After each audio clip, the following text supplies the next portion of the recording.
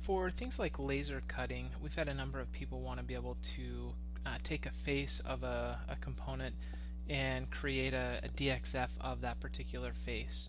We've added this capability, and to do that, what I'm going to do is come in and just create a sketch. So I'm just going to create a sketch on that face, and you'll notice that we automatically project all those edges on that face. So if I just wanted that face, I wouldn't have to do anything else.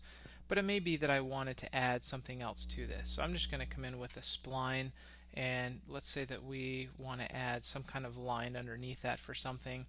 So I've got a spline, and then from here what I can do is basically just come over to that particular sketch, and I can just right click on it. We can say save as DXF. So then from there it will take that particular sketch and save that out as a DXF that I can open up in AutoCAD. I could open it up in my whatever tool I'm using to do my laser cutting or whatever I want to do with this, and make modifications or work right off of it. So we'll just put something like plate and save that, and now, easy as that, I can go over to my folder here that has that plate, and then I can work off of it. So just a real easy way to go in, take a particular sketch and export that out as a DXF.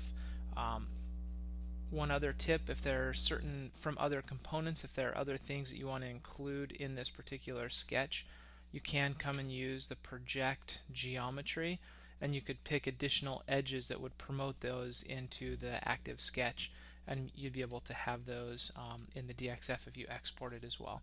So hopefully that helps out with what you can do with the DXF exporter in Fusion 360.